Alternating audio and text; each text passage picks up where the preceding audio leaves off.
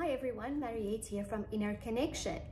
In my online conscious parenting course called From Havoc to Harmony at Home, we are trying to make your job as a parent, teacher, or therapist a lot easier. One of the ways that we can really get that yes from a child, yes means success. It means that our child is agreeing to cooperate with us. That's a great moment, and we want to stay in this flow. We're creating flow, we want to stay in the flow, and we want to create momentum to just keep on going while there's this really positive energetic exchange between ourselves and the child that we're working with, or ourselves as a parent and our child. So listen to this. That is the satisfying sound of Velcro. Please get a printer, get a laminator, and get a roll of Velcro. It is going to make your life so much easier. The reason why we use visual aids is because children are not auditory learners. When we are presenting them with lots of auditory information, it literally goes in the one ear and it comes out the other.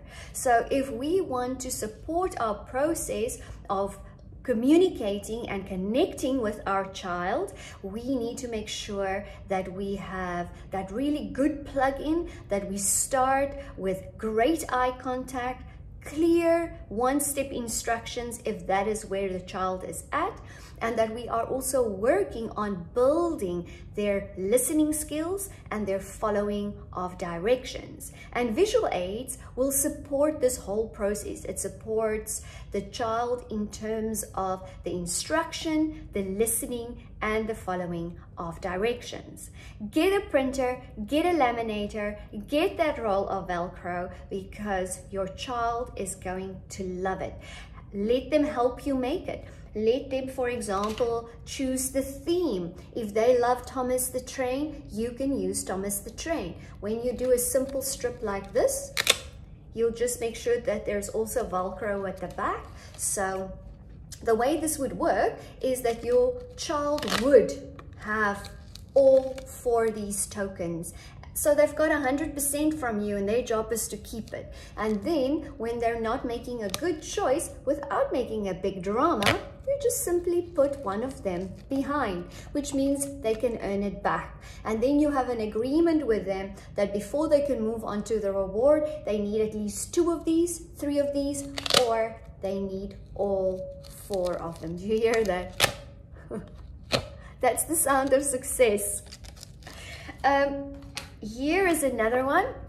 So this is the Toy Story theme. Again, pick a theme that your child will really relate to. This one would kind of show how many activities there are, and on this one you wouldn't have them, and every time that your child completes an activity, you'll add one of them until they have all the tokens, and then they know they're ready to go and play.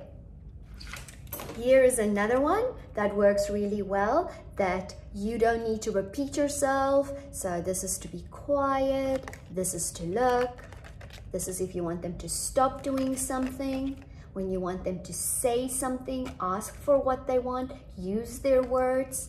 This is a reminder on how to sit, where their hands should be, how the lineup should be, that we want them to walk, not run, that they must ask for help, that we're taking turns, that they're waiting for something, that they first need to do something for you before they can move on to the thing that they want.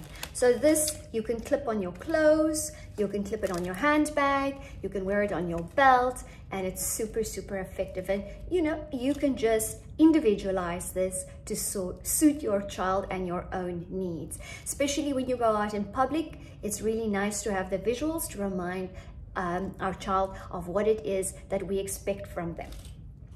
And here is another little one as well, that is a reminder that we can put on their desk or when they sit on the carpet. This is called full body listening. So where should their eyes be? They should be listening what their hands and their legs and their feet should be doing.